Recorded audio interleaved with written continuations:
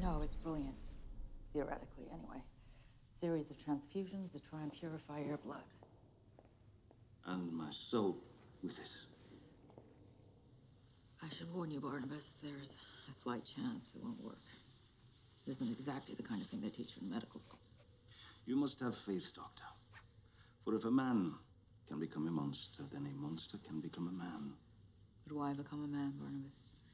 Why give up the gift of eternal youth?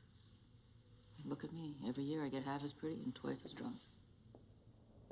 If that is true, madam, you must have started as the most beautiful creature that has ever lived.